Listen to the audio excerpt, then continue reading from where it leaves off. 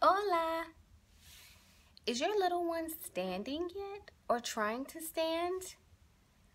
Then here's a great exercise, something very easy you can do. It's quite different to stand on the floor, let's say in the living room, and pull up on the furniture. It takes more work, more coordination, and more muscle development to be able to do that same activity on a bed or on something soft.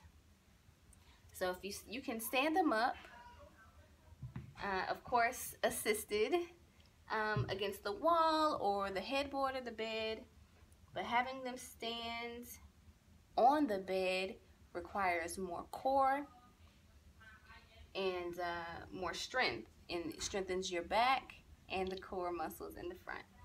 So just try standing on different surfaces throughout the day so they can explore what it feels like in their bodies.